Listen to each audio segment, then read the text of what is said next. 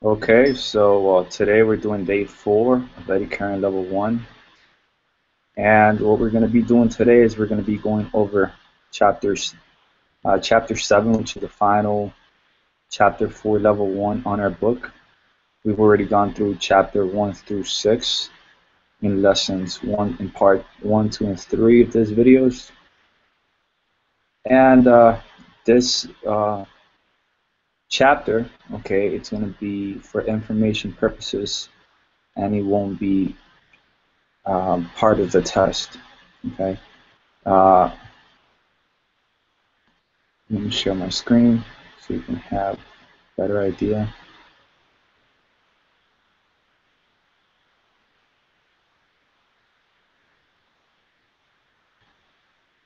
Okay. So we're going to be doing flux leakage sensing elements. Okay. And we know that flux leakage. Okay. Um, it's its own discipline, NDT discipline in itself. Okay. And this is more for information purposes. Okay. Um, it applies to eddy current because part of the theory of eddy current, okay, it's applicable to flux leakage, right? Just like magnetic particle is. Actually, flux leakage, it's more of a my particle, except in the sense that we tend to, well, pick up the indication in a different manner. Okay. But it's more related to a magnetic particle than it is to eddy current. Even though a lot of the terms, you should be familiar with. Okay. So we're gonna go over lesson 7 today. There's not much to it. Okay, it's just about the sensing elements for this type of inspection, and then we're gonna go over a review. Okay, for the final exam for general. Okay. So flux leakage sensing elements, lesson 7. So inductive coil sensors. Okay. So ferrites are usually used to pick up inductive coil sensors because they do not only provide support for the wire turns, but they also concentrate the flux density through the coil windings by a value equal to the effective permeability of the ferrite. For small pieces of ferrite, as illustrated in the following image, where the dimensional ratio is small, the effective permeability of the ferrite may vary from the low tens to thousands. Okay, and we know that permeability is the ease with which material can be magnetized. Okay, and so here you have a ferrite. Okay, and right, this would be your ferrite. Okay, and you have your coil windings around it. Okay, and this is how the inductive coils sensors, right, are. They have this ferrite inside, and actually in eddy current testing, okay, a lot of the probes you're going to be using have a ferrite also, where you have that coil wound, right, around it. Okay.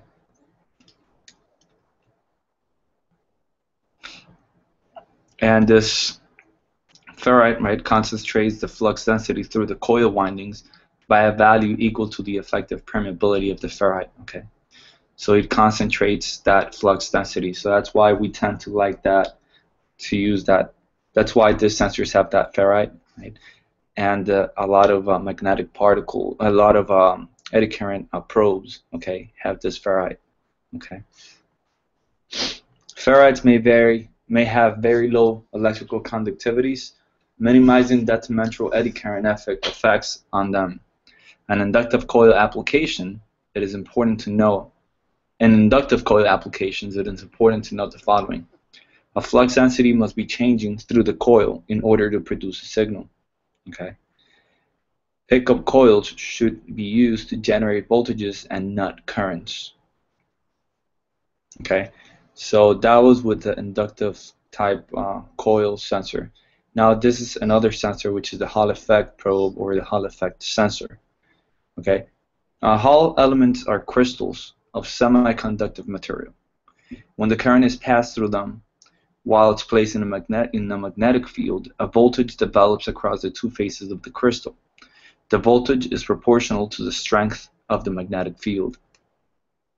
Typical sizes are as small as 30 thousandths of an inch in length by 15 thousandths of an inch in width, right? With a thickness of about 20 thousandths of an inch. Okay, and this, I'm writing those values here. Okay, or if you want to read them in centimeters, you could go with this. All right, so the following picture will show us a couple configurations of some typical Hall sensor probes, right, and their specifications. Okay, so here you have the different type of probes, right, that would be used. Okay, these are all Hall effect sensors, right, and they're different dimensions, right, according to your specification and your needs. Okay, so here's the specs for this probes. So then you also have the flux gate magnetometer. Okay, a flux gate magnetometer is also referred to as a ferrite probe or Foster probe. It measures magnetic fields by utilizing a non-linear magnetic characteristic of the ferromagnetic core materials as its sensing element. A drive coil and sense coil are wound onto an easily saturated core.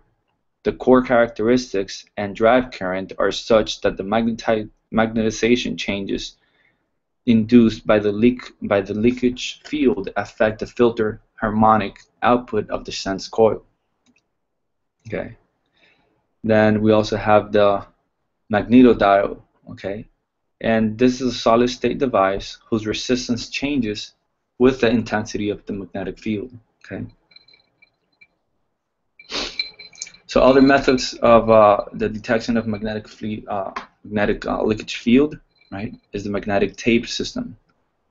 For the testing of flat plates and billets, it's possible to scan the surface with a white strip of magnetic recording tape. These continuity signals are taken from the tape by an array of tape recorder heads. Magnetic particles are finely ground high-permeability magnetic material, sometimes dyed for visible contrast with the test surface, right? And we know this from magnetic particle. Ideal test conditions occur when the fine spray of particles is intercepted by a magnetic flux leakage field, and some of them are attracted to the field, right? And that's pretty much a magnetic particle, right, where we have our particles being attracted to that leakage, right? And so magnetic resonance sensors, right? Nuclear magnetic resonance magnetometers are based on the fact that the characteristic atomic frequency also depends on the strength of the magnetic field. In operation, when an atomic nucleus is placed in a constant magnetic field and is subjected to a high-frequency alternating magnetic field, resonance absorption of energy from the alternating current field takes place. Okay, so lesson 7 review. Right? Other names for the flux gate magnetometer is, or are, eddy current coil? No. Foster probe? Yes. Ferroprobe? Yes. Okay. So that's just that, you know, a couple slides on those sensors. Like I said, they're not gonna be, you're not gonna have them in your test. But it's always good information to know how magnetic flux leakage works. You know, and just kind of be familiar with these names. So if you ever come across, you know, a company that does this type of inspection, and you know, or if you ever come across an inspection that cannot be done by other methods, at least you know what magnetic field leakage can do, and at least what, you know, what some of the limitations are, like it's only good for ferromagnetic materials, you know, and stuff like this. So I'm going to go ahead and give you the review now, and this review will be more for the final exam, okay? And so when we calibrate an equipment, okay, what we're trying to do is we're trying to set up our equipment with a piece of material that has the similar dimensions and material characteristics as the one we're going to inspect, right? And we call this the reference standard. And we're trying to calibrate our material, our equipment with this piece of metal that has known defects, right? And these known defects in the shape of notches, grooves, sag-drill holes, right? We call this artificial defect, or this defects, right? That we're gonna simulate as a defect, right? We call them artificial defects.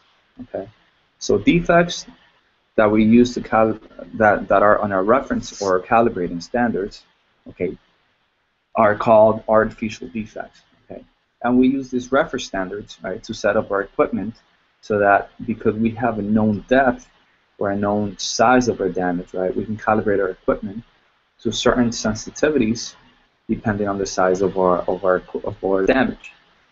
And so in turn, if you're doing your inspection, okay, if you were to find a problem, you could go ahead and compare it to the signals you're getting from your reference standard. And in this turn, you would be able to know, depending on the amplitude you're getting, how big of an indication that would be, okay? Now, we also talked about when we have a probe, okay? So we have this probe and we have this piece of material, right? And when the probe is touching the material, right, it's having contact, well, that's when you have no liftoff. But whenever you get that probe, okay, of the material, okay, then you would call that liftoff. And what liftoff is the separation between the head of your coil to the surface of your part, of your test part, okay? In this case being my hand, okay? Now if you were using an encircling coil, okay, for example, you have your coil, your encircling coil is one that may look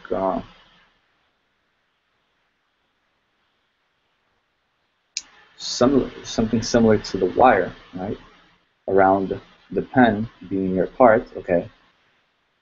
Depending how much your coil, okay, or your part is filling your coil, we call that the fill factor, right? And it's that ratio of diameters between the part and your coil, okay. So the best fill factor you want is the one closest to 1, which is 100%, okay.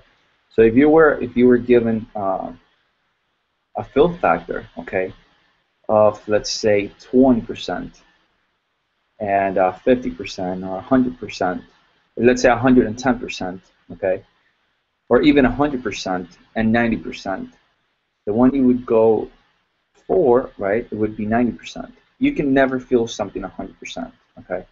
I mean, if it's 100%, it'll be the same size, and if it's more than 100, it'll be because you're filling more than what you possibly fill, okay.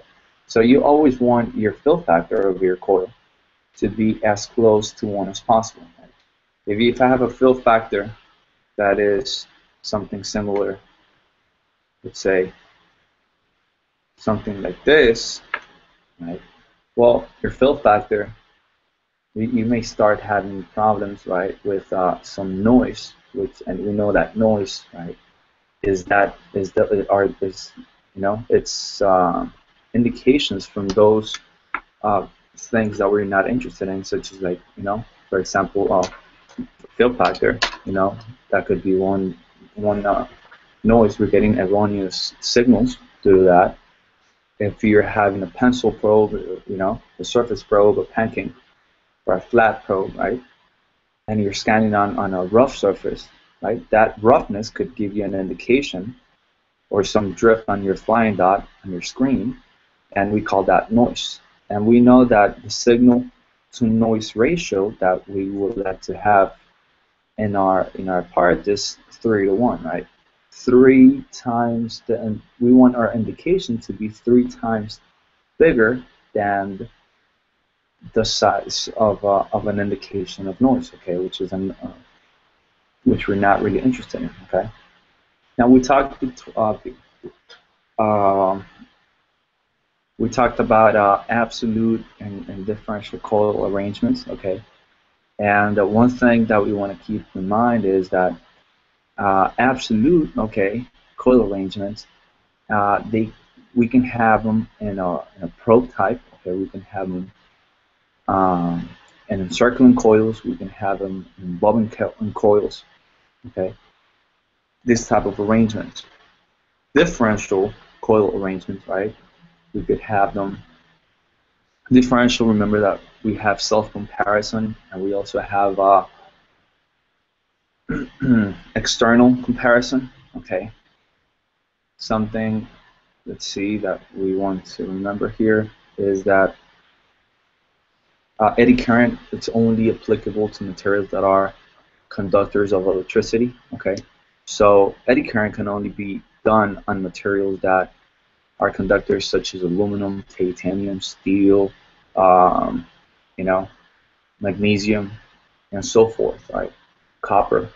However, when you come and you start doing uh, eddy current on materials such as that are not conductors, such as wood, okay, concrete, rubber, then you're not going to get anywhere with that type of inspection, just because eddy current is only applicable to materials that are conductors of electricity, right? And those are not.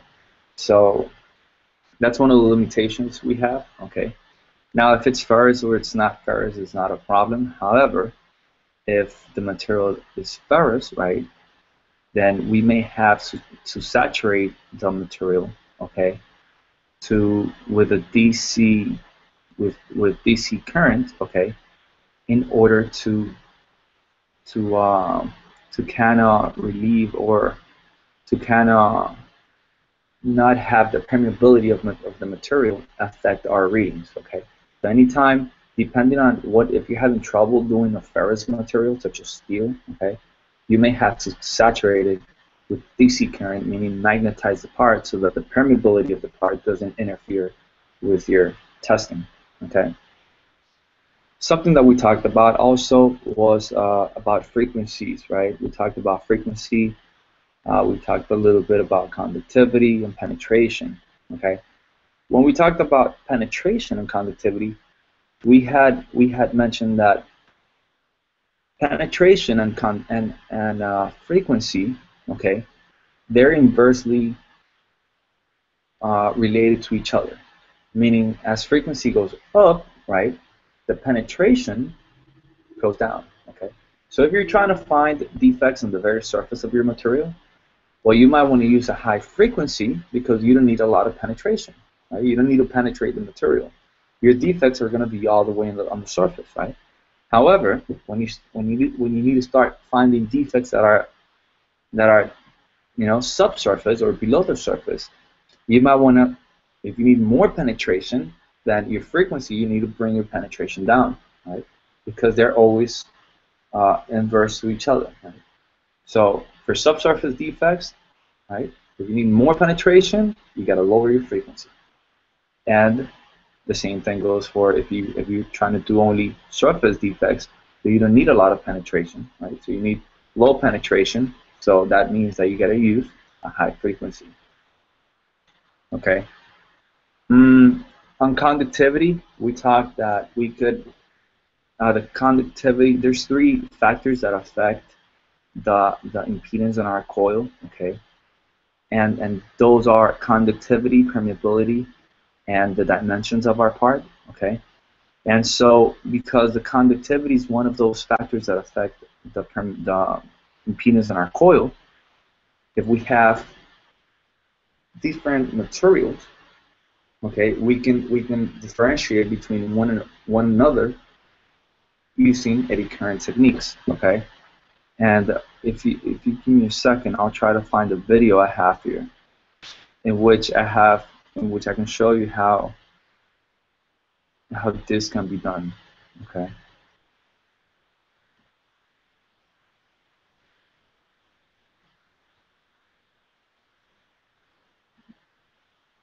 Let's see here.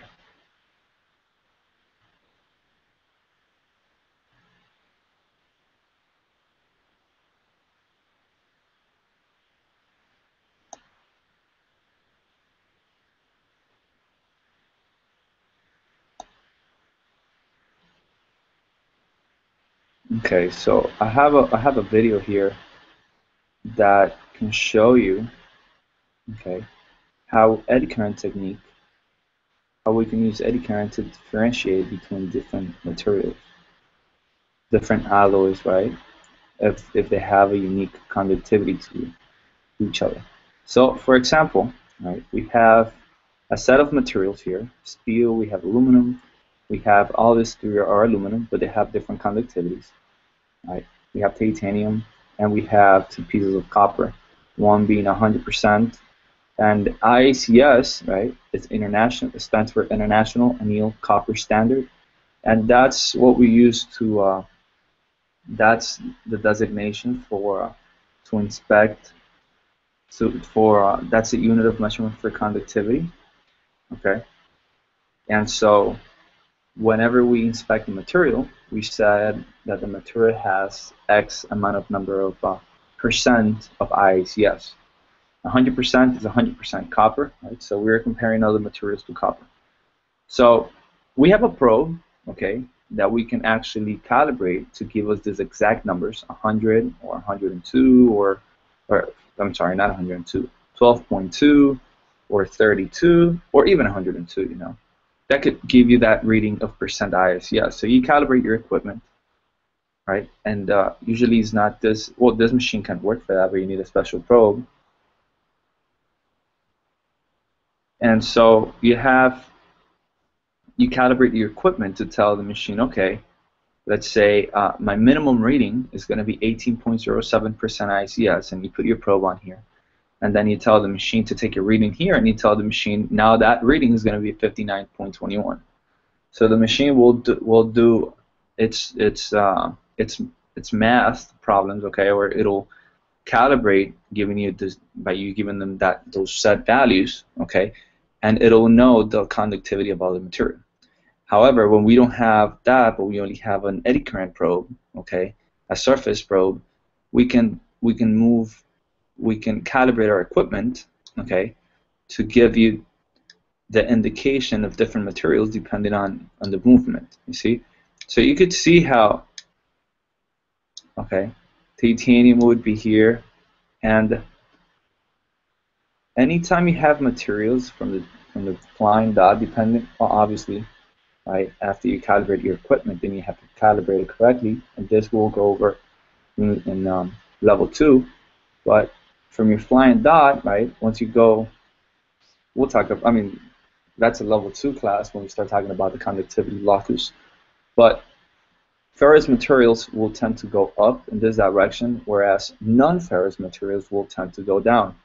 So if we were to do this over again, right, the only material that's ferrous, okay, copper is not ferrous or ferromagnetic, aluminum is not ferromagnetic, and titanium is not ferromagnetic. But steel is ferromagnetic. So if we were to replay this video, we would see that this line matches to the steel. Okay. So let's see. So when we touch the steel, that's when we should go up. You see? And these lines will tend to go down further down as you start increasing in conductivity. Okay. So when we have our machine set up like this, we can touch a piece of metal, and depending on where that flying dot lands, okay, we can compare it to our known standards. Okay. So for example, right, if we touch a piece of metal and it goes exactly in this direction, we would say that it's very likely that material would be steel. If we have a material that comes right down along this line, we would say that that's a material that has a conductivity, if it's very, very close to the one that titanium has. Okay. And if we have different aluminums, as it's in this case, right, we have an aluminum look of 18, 29, 59, and 32. And they're all aluminums. They're all the same material.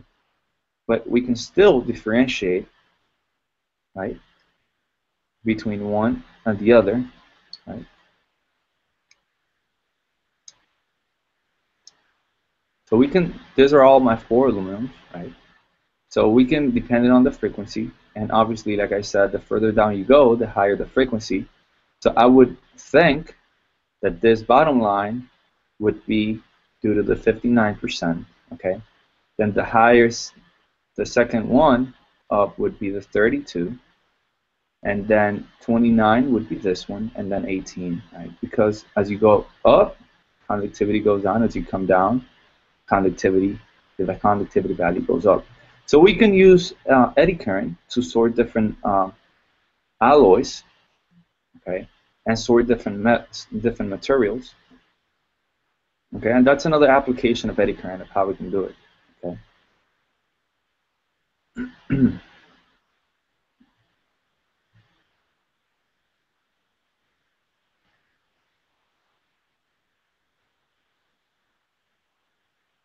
We had mentioned also that eddy current, okay, the eddy currents in our part, they traveled in a circular loops, okay, and they never cross each other, okay, they're always in loops, okay.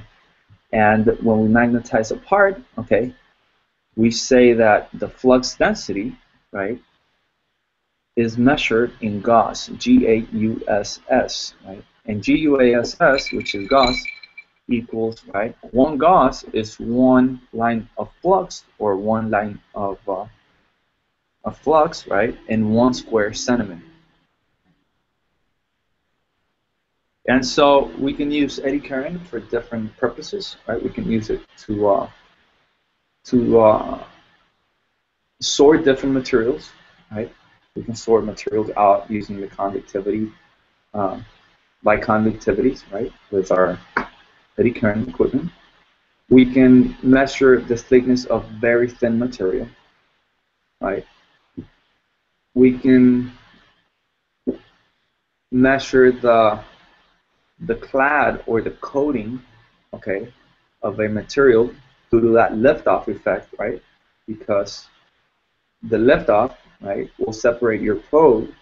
The liftoff is a separation between the probe, the face of your coil, and your part, right?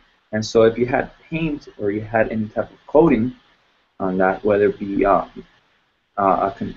conductive coating or not, such as a clad, for example, okay, for conductive coating, or non-conductive, such as paint, okay, that separation between the probe and the part, right, you can actually set up your equipment to measure that as well, right? So there's different things that we can do. There's different things we can do with eddy current, okay? We know that anytime you increase or you bump up your gain on your equipment, okay, you tend to increase, is like, if, let's say if you have your radio station on your car, it's not tuned right, and then you hear some static, right? If you increase the volume, right, or in the case of of our equipment, if you increase the gain, what you're doing is you're increasing the signal of your wanted signals, right? The amplitude, you're increasing the amplitude of your wanted signals, but you're also increasing the amplitude of those signals that are noise, okay? So you have to be very careful that, you know, if you don't have the right signal to noise ratio, by increasing the gain, you're not helping the signal to noise ratio, okay? Maybe what you want to do is, maybe you want to get a better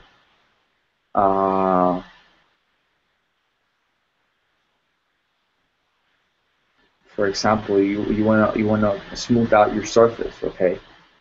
Or maybe you want to get a better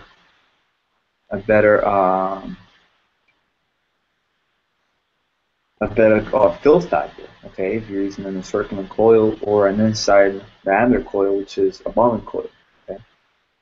And we know that also in eddy current, right? And in ultrasound, what generates that ultrasonic wave is that piezoelectric material that we have in our crystal, in our material, in our transducer, I'm sorry, called the crystal. in eddy current, what generates the eddy current, okay, is going to be that alternating magnetic field in our coil. That's the one that's going to induce the eddy current on our part, okay? We know that when we have a rod, okay, there's one thing called the center effect, okay, and that's your eddy currents are going to be mostly dense at the area where they're having contact with the coil. For example, this is your surface, right, and this is your coil. Right? If you're scanning with a pencil probe, the area where your coil is touching your part, right, that's the surface that's going to have the most dense eddy currents. So for example, if I put my probe on top of this, even if it's a low frequency, right, my eddy currents are going to be mostly dense at the surface, and they're going to start fading as they start penetrating through the material. Okay. Same thing goes with encircling coils and internal diameter coils. So if we were to have a coil here, right, so my cable is my coil, and my pen is my part, the area that's going to have the most dense eddy currents is going to be the outer surface of my part. Okay. If I was having an internal coil, okay, meaning that my part is here and my coil was going inside, okay, kind of picture it, right? Kind of hard, but right, then the most density of eddy currents is going to be on the inner diameter of my tube. Let's say if we're checking a tube, right? Because that's the one that's making contact with my coil, right? But when we have a solid piece, right, and we're using an encircling coil, depending on the size of our part, we can get what we call the center effect. And what the center effect is, when you start penetrating, right, it can get to the point that the center doesn't get any penetration, and so the center could have problems, and you might not even see them, okay, in your indication. So, and when we're checking rods, right, that's one of the biggest problems that we have, or those are going to be the hardest indications we're going to be looking for, right? The ones right in that center of that piece. Okay. Let's see what else.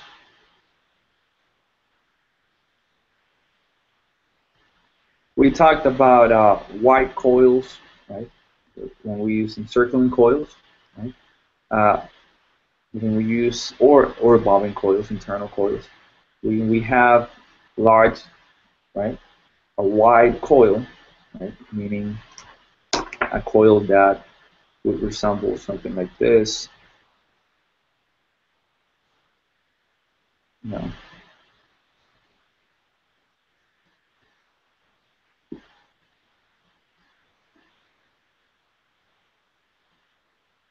Let's say a coil that would be this wide in comparison to a coil that might be, maybe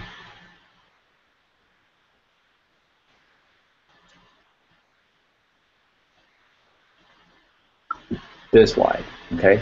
And so this tiny coil, or this thin coil, this not very wide coil, would be used to find small defects, right? Small cracks, right? Small changes in diameter or conductivity, right? But when we use big wide coils, we're actually looking, they're going to be most sensitive, right? Not for very small defects, but they're going to be most sensitive to gradual changes in dimension or gradual changes in conductivity, let's say, or permeability, okay? And so another thing that we want to know is that when we use an encircling coil, right, because we're inspecting all 360 degrees around the part at the same time, if we have an indication, we won't know the exact plug location, okay? So if your part is like this, right, and you have circular coils around the part, right, you would know if your indication is at 12, at 6, right, and so forth. So then you would have to come and get a surface probe, right? Being that you already know where that coil is, now with the surface probe, you scan your part, on the area where that coil is around the 360 degrees to pinpoint your defect. Okay. We know that the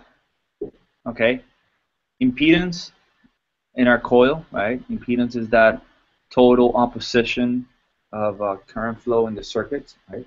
And so when we have an increase in impedance, right, in our coil, right, or in our system, right, we're actually going to have a decrease in the eddy current flow in our coil.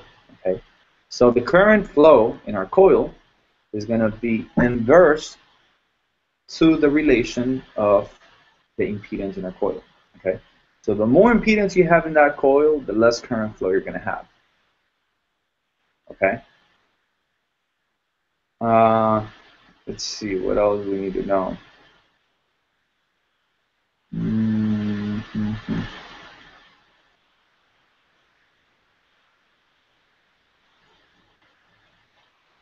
So we know that fill factor is for encircling coils and for bobbing coils, which are internal coils. But surface, fill factor is for pencil probes or surface coils. Right? Let's see.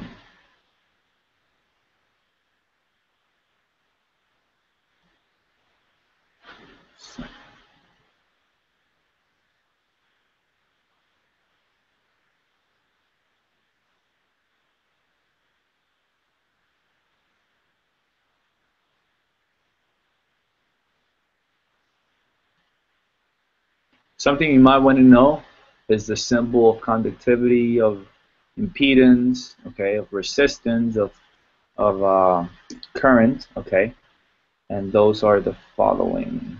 I'll show you now.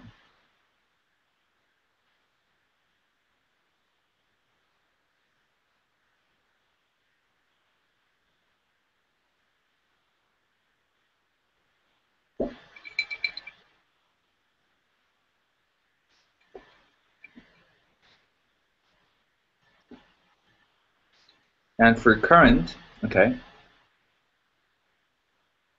which is, okay, the symbol is I. For voltage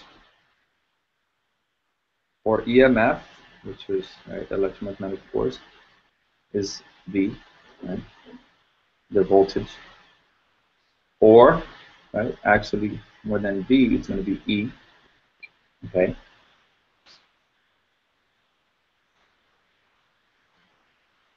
For resistance, it's going to be R. And the unit of measurement of current, right, is going to be the amp, or the amp, right, the ampere.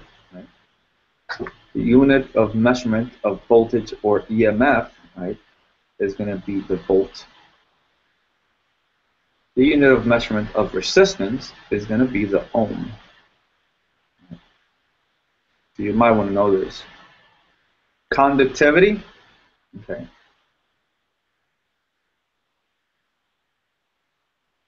is expressed, or the symbol of conductivity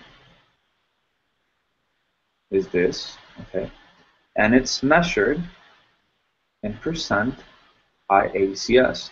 And we know that IACS is the International Annealed Copper Standard. Okay, for permeability,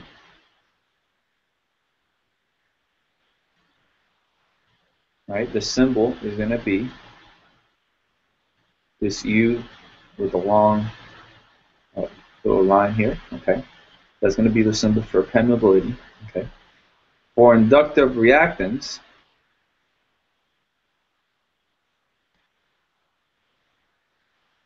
the symbol, right, is XL. Right. For impedance,